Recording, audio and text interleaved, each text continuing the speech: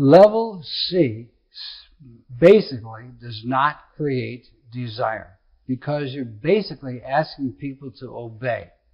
And again, there's nothing wrong with that, but the objective is to motivate young people to have the desire to do what you would like them to do. And the reason why I use the term level D, democracy, is very simple. Democracy and responsibility are inseparable. You cannot separate one from the other. As John F. Kennedy said, former President of the United States, in his Pulitzer Prize-winning book, Profiles of Courage, every one of us is in a position of responsibility. Even young people can teach kids who are to be responsible. And I visited Finland, that has some of the highest scores of any country in the world. And you'll notice what they do is they teach responsibility at a very, very young age. In contrast to what we do so often is we teach obedience, and we wonder why the kids are not motivated to do what we would like them to do. Now, some people who are accustomed to rewarding kids may get the idea, well, I'm going to reward level D motivation. You can't. Level D is motivation.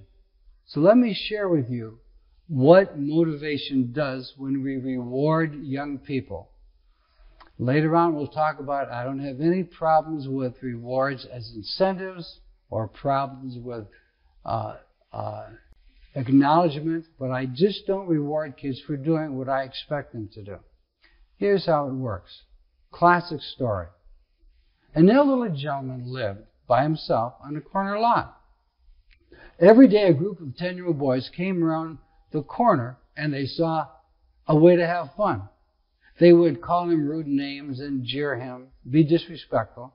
One day he saw them coming around the corner. He put down his gardening tools, went up to them, and said, "You probably realize the reason why I'm out in my garden every afternoon is that I live alone, and I'm really beginning to enjoy the attention you're giving me.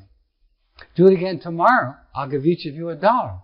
Wow. Well, after school the next day, there were the boys, and sure enough, they started to call him rude comments and jeer him. True to his word, he pulled out a roll of dollar bills, gave each one $1, and said, "Do it again tomorrow, and I'll give each of you a quarter." Well, sure enough, a quarter's a quarter. Next day, same situation came. They were tossing rude comments to him. He put down his gardening tools, went up to them, pulled out a roll of quarters, and gave each one a quarter, and said, "Do it again tomorrow. I'll give each of you a penny." Do you think the kids came back? You see, what the sly guy did is he started to reward them for their behavior. And of course what happened is the kids assumed what they were doing was to get the reward. When the reward was gone, so were they. Point, remember this. Rewards change motivation. If you try to reward level D, you will never know if the kid is doing it to get the sticker or the reward, whatever it is, or because it's the right thing to do. Now, when you are, and when the kids understand the difference between level C and level D, shift changes. It literally changes their perspective. Now, let me emphasize something that's very important so you'll understand how the hierarchy works. Every one of us lives our lives in all these levels.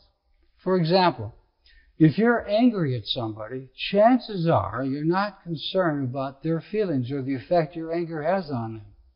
If you ever went over a speed limit, you made your own rules of the road. Most of us, however, will operate on level C most of the time. But every so often, you'll have an opportunity to act on level D. Remember, level C is expected, level D is voluntary. Let me give you 2 examples. An adult contacted me, and she says, "Marv, I've got to tell you what happened today. I went to my car after shopping, and I realized when I got to the car, I had a lime in my hand, which I forgot to pay for." She says no way did she want to go back to the cashier, but she did. She knew it was the right thing to do.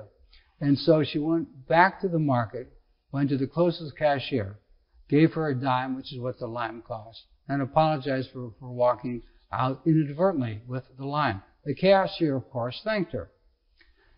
And she wrote me, Marv, I cannot tell you the pleasure, that satisfaction I got doing the right thing because it's the right thing to do. That's level D. Let me share with you how it works in the classroom.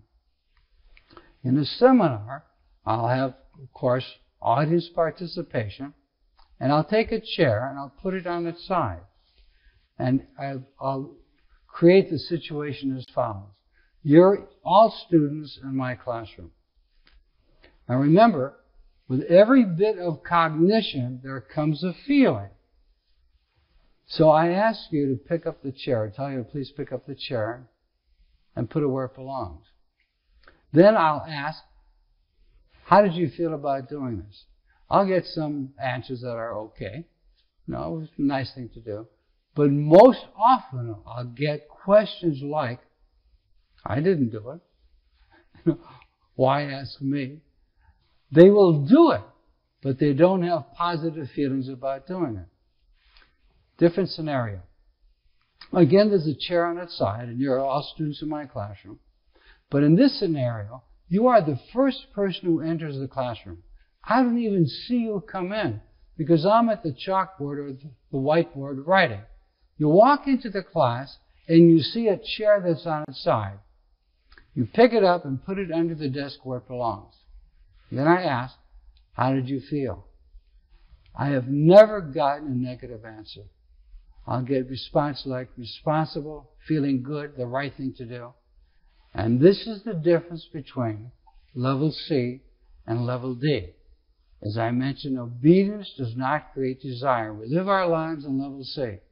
But every so often, you will have the opportunity to do something because it's the right thing to do without somebody telling you or without trying to impress somebody else.